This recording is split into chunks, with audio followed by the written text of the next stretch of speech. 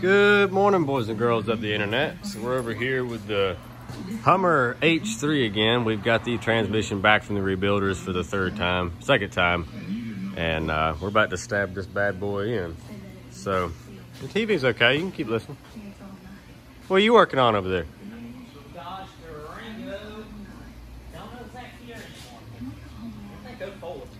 That's your what, $200 Durango? It's got a little rattle in it. It's not like a metallic rattle like a rod bearing or anything. It runs good. It's just got a little clickety-clickety in the top end. So Dad's over there gonna try to figure it out because he's gonna let me drive the Durango, right?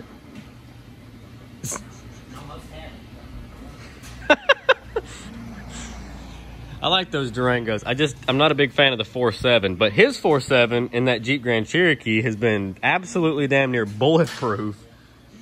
And so maybe if we could just figure out how to do the guides and chains and all of them, you can have reliable 4.7s. Who knows? I just drove mine to the beach and back this week. Yeah, he just drove his 5.5 hours one way. Didn't miss a beat. But even with a wrecked front end. But something that is missing a beat is this poor bummer H3. Like I said, we just got the transmission back for the second time from the rebuilders. Hopefully this one works. The last one made it about 29 miles and the transmission would not go into, or the torque converter would not lock up.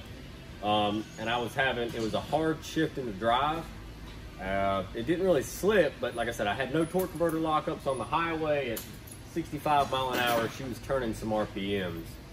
Pulled the trans pan down to check the fluid and the wiring harness inside the transmission. It was full of metal, just looked horrible. So it's back. We have pulled it back down here into its spot. It was sitting up here in its little hole, and I rolled it down, and I'm about to start stabbing this thing in. Looks like there's a truck pulling up, GMT 800. Oh, is that it? Yeah. Oh, yeah. All right, well, guess we'll figure that one out. That's the truck that was leaking peanut butter. I'll explain that later. But let's get this thing up in the air and get ready to stab this new transmission in. So we gotta go get transmission fluid because I forgot to get some. Lock the Acura. You locked the door? Yeah. I got my keys. I got mine. I just make sure we lock it. So we will go down to the auto zone in style. We got to get you a seat in here. Yes, we do.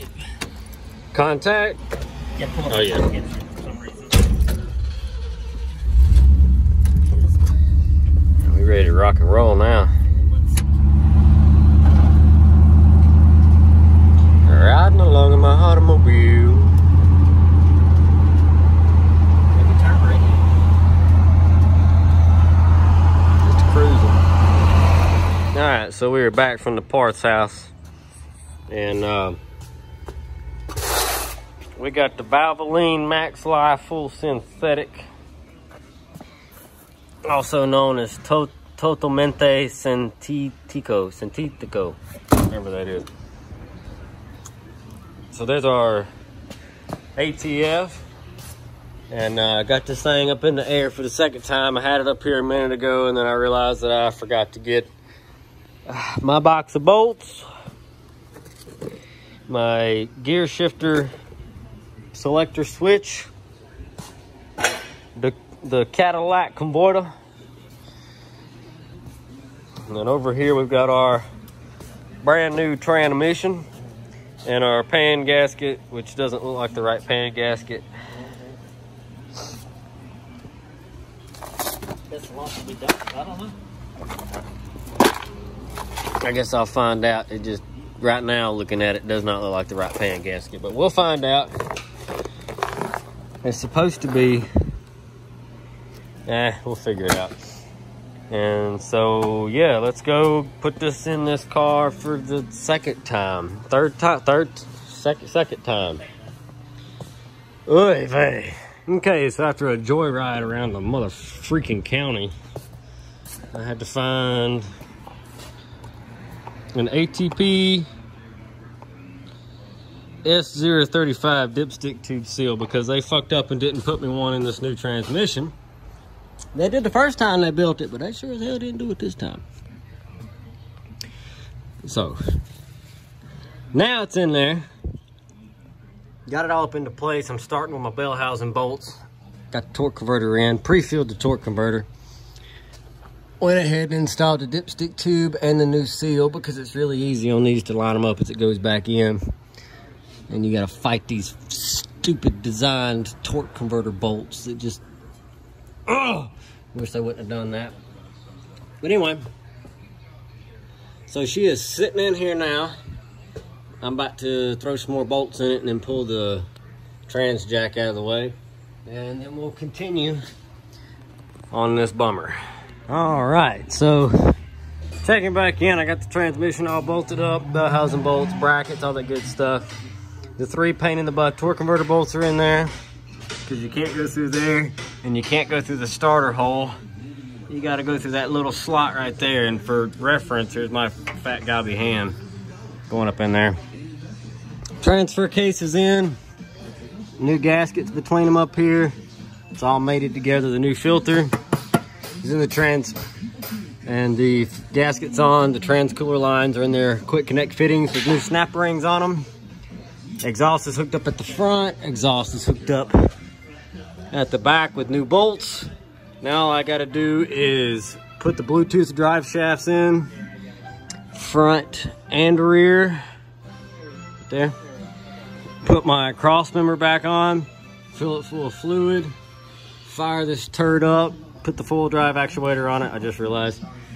Then we can fire this bad boy up and see what works and what doesn't. So, hopefully we're about done, McDaniel. All right, so everything is put back in here now, bolted up, clip, tied, snipped, wired, everything but the rear drive shaft. And then we'll pour some ATF in it. I got the little thing on the back. I still got to put this little bolt up here then that holds to keep the motor from shaking around and breaking the plastic tabs off.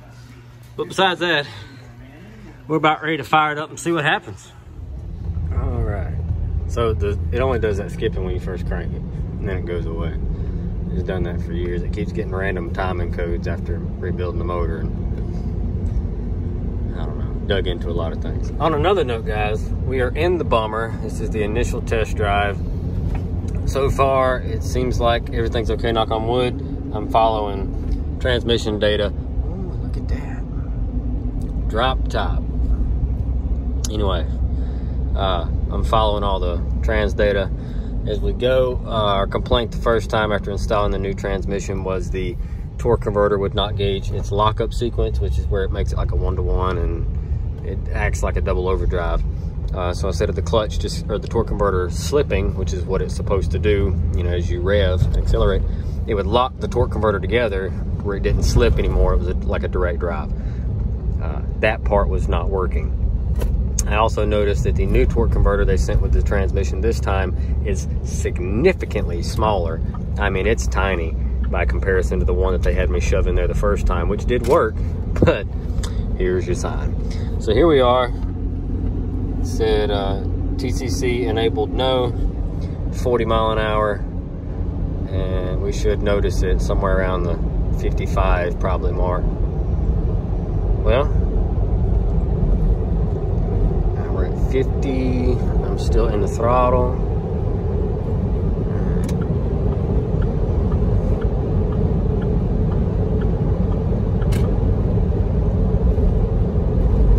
Okay, we're at 60, and TCC is enabled.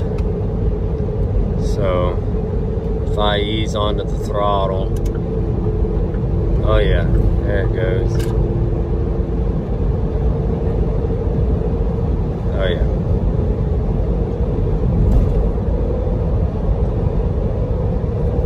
I'd say it's working now, finally.